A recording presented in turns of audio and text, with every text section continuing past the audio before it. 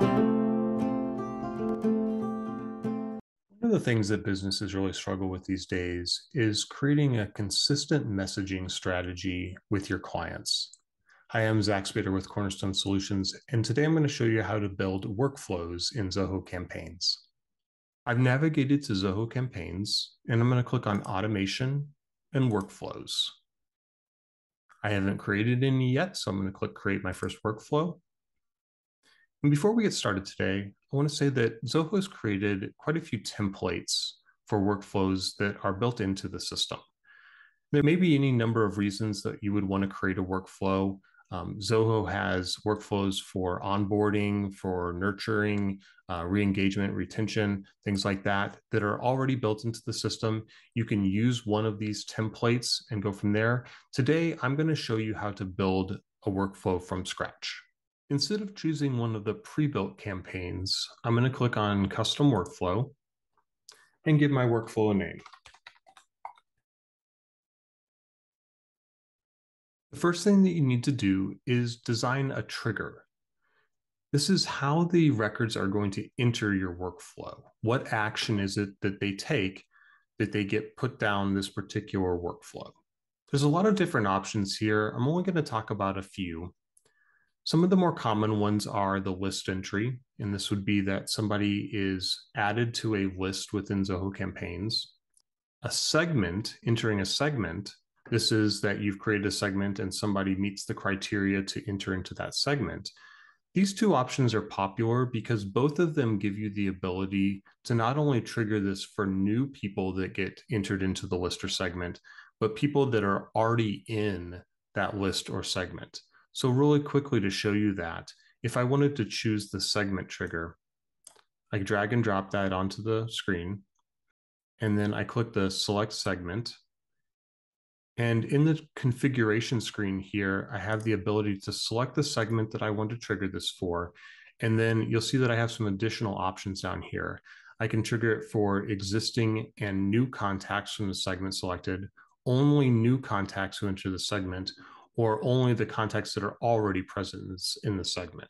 So the list and the segment options are one of the only options that you can choose to trigger this workflow for people who already exist in that state. Most of the other triggers are things that will only work going forward. I'll show you those next. So let me cancel out of this. I'm going to get rid of this particular trigger, and I'm going to choose the field update. So many of you will have your CRM connected to campaigns. You may have fields from the CRM synced to campaigns so that when particular things happen in CRM or field options are chosen, that those field options sync over to Zoho Campaigns as well. So the on field update is a way that you can trigger a workflow based on a criteria of a field. And so I can select that field, what I want that field to be, but you'll see here in these options that this is only going to be for contacts where this is triggered in the future. Anybody who currently meets this criteria is not going to receive the workflow. So just be aware of that when you're designing a trigger. For demonstration purposes today, I'm going to choose list entry. I'm going to click select list and choose my newsletter list. And I want to trigger this for existing and new contacts. It's also good to note that you can choose multiple triggers for a workflow.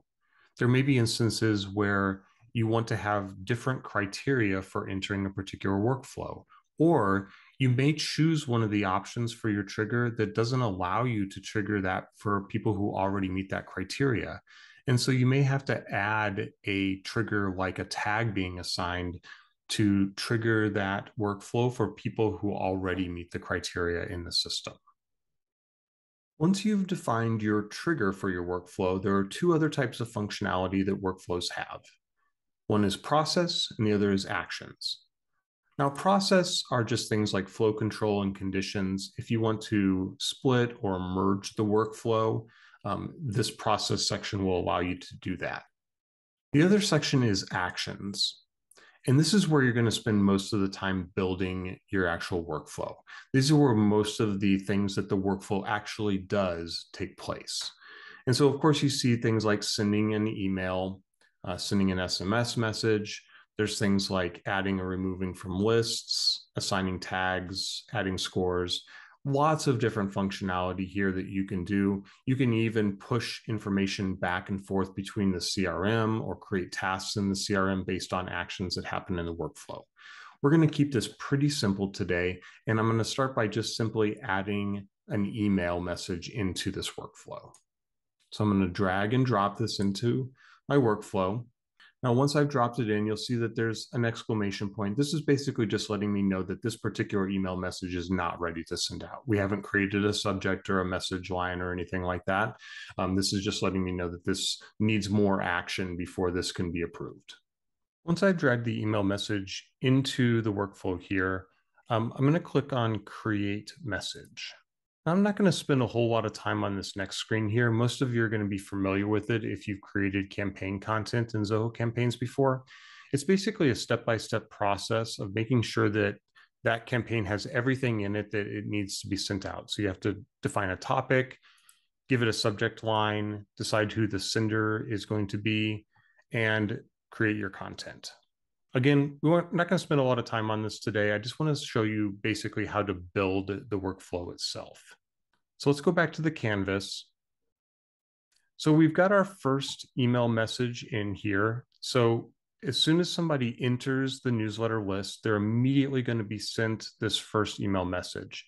Now, the second email that gets sent out, I want to create a little bit of a delay. And so in the actions here, I'm going to come down here and I'm going to put a wait time in. And so after this first message goes out, we're going to click Edit. And then I want to set a 3-day wait time. So the first message goes out, it's going to wait 3 days, and then it's going to send the next message out.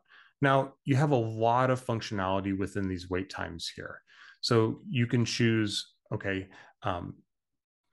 only send the message between a certain time period of the day. So even if it meets the 3-day wait time, don't send it until 8 or 9 o'clock in the morning. You can also say, don't send this next email if it's not if it's a weekend. So you could only perform the action if it's Monday through Friday.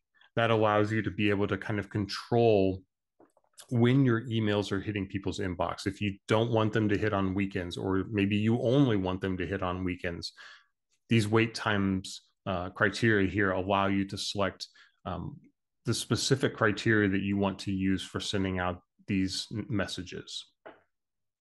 Okay, so I've chosen my wait time. I'm going to come back up here and I'm going to take another send email box. I'm going to drag this in. And you'll notice that as I drag these boxes in, that it's automatically connecting them from one to the other. Now I can go in and I can change how these are connected by hovering over the individual line that connects two boxes. And you'll see that there's a little scissors that appears here, and I'm able to click that button to snip that particular line, and that will cut that if I need to rearrange the boxes in any particular way. So now we've got our second email message added into this particular screen here. Again, the process is going to be the same with this email message. Once this is added in, you're going to have to configure this message. You're going to click on the create message. You're going to enter in the topics and the subject and the content and everything like that. It is also good to note that once you've created all of this message content and filled in all these details in the email messages, these do have to be approved just like any other email campaign message that gets sent out from Zoho Campaigns. So once you complete all of the actions within this create message screen here, you're going to be given the option, just like you are in a regular email campaign, to send that message off and have that approved. And you can't activate a workflow until all the email content that's in that particular workflow has been approved. So it won't let you activate it unless you've gone through that process. So in this particular case, I'm going to continue on here. After the second message gets sent out, I'm going to add another wait time. And this time I'm going to choose 7 days. And then I'm going to choose one more send email.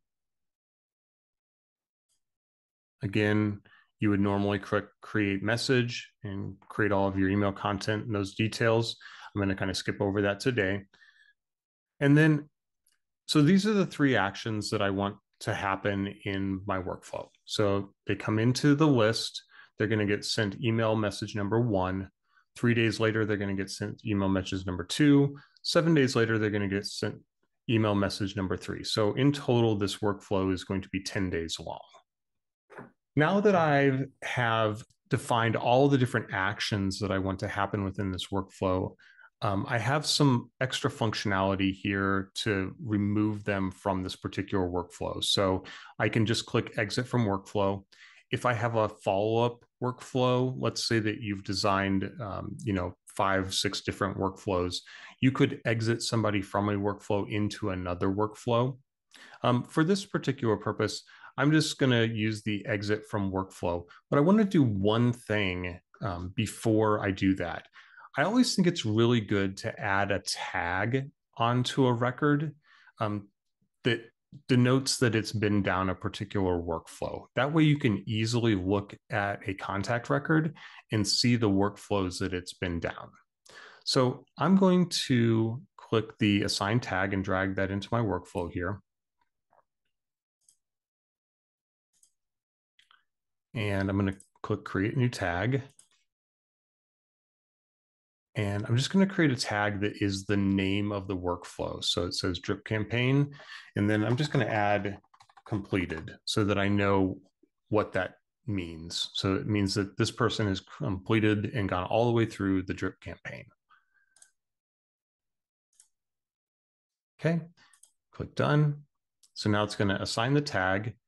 I can do other things, like if I wanted to push information to the CRM or maybe create a task in the CRM, I could do that. But in this particular case, I'm just going to exit it from the workflow after this.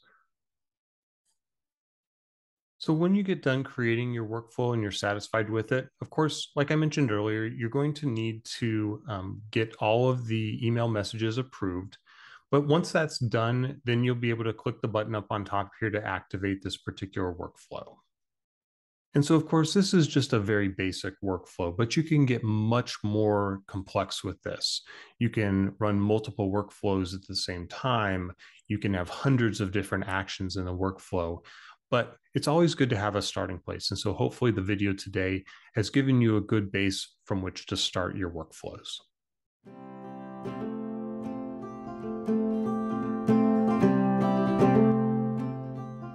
If you found this video helpful, be sure to like it and leave us a comment. You can also subscribe to our channel and click the bell next to the subscribe button to be notified of new videos.